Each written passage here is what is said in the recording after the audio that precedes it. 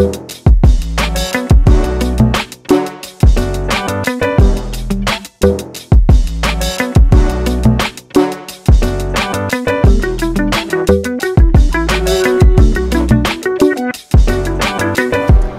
and welcome to Learn Your Bit with Bybit. I am Martine Solomon, a mother of three, a tech lover, a financial guru, and more importantly, I'm crypto keen.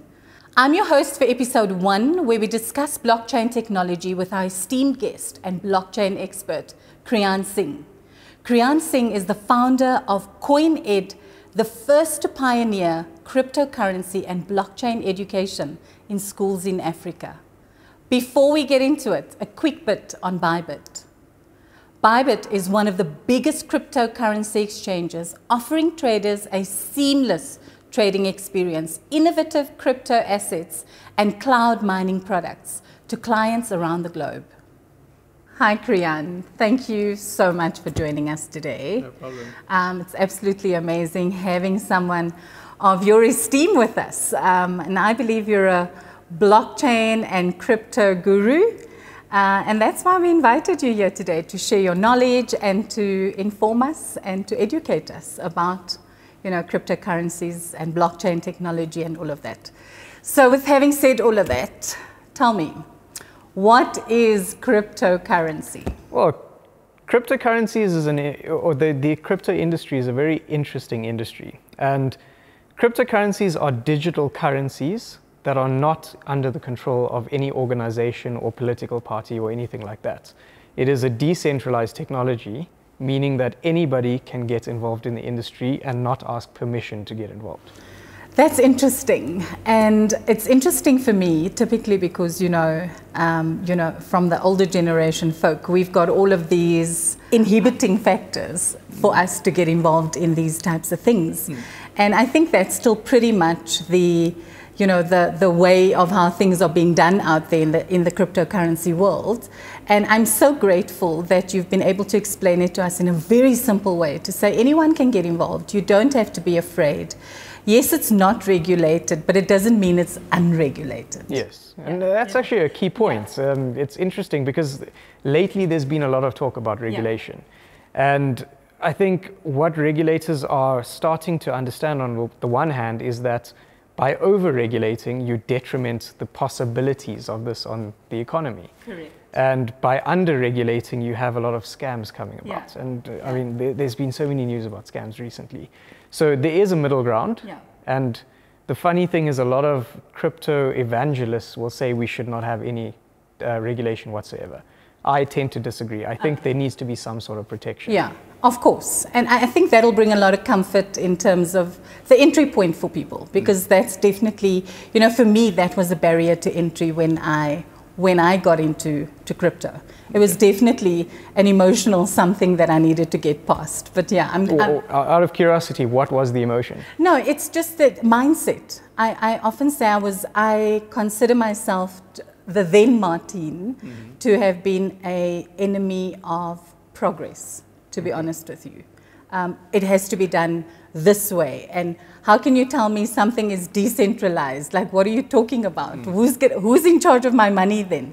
So it was having to get over all of those emotions in order to get in. And I think once you educate yourself and you get into it, it becomes a lot easier. So, Martine, tell us. Blockchain and distributed ledger technology. What is that? All right, well, blockchain technology is the underlying technology behind cryptocurrencies. Okay. And it's a way of storing data.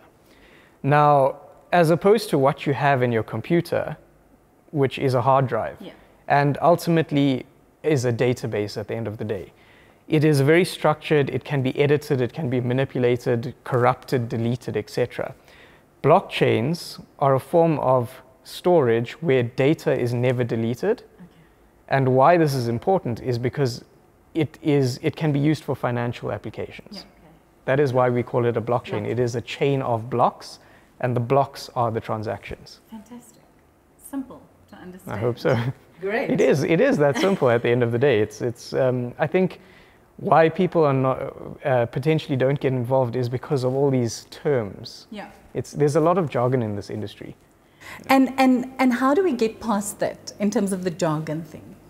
How do we bridge that gap? Because I really do believe it's important for people to understand things in its simplest form so that they can get over that fear factor. You know, so yes, it is daunting, but what would you say to the person out there? As with anything, education is key. CoinEd came about because we realized that education was key for this industry to grow and to thrive. And one of the driving factors actually was the amount of scams that were coming about.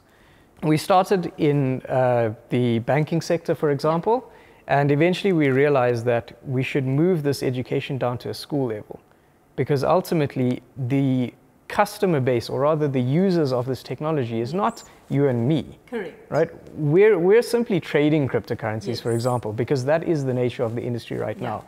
But think about the kids that are in school here now. In 5 or 10 years' time, they're going to be walking into an industry that is likely to be something like the internet. Correct. Something that we use as part of our daily lives. Yeah.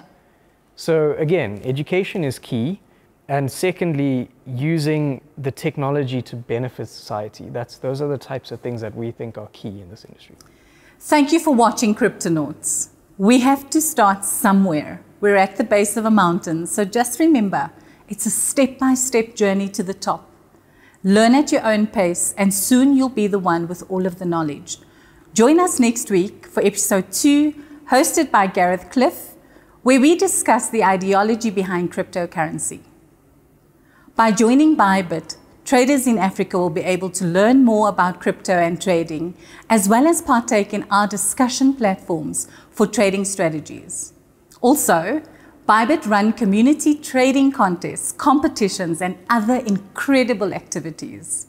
I'm Martine Solomon. Watch out for our next Learn Your Bit episode. And before you go, don't forget to hit subscribe.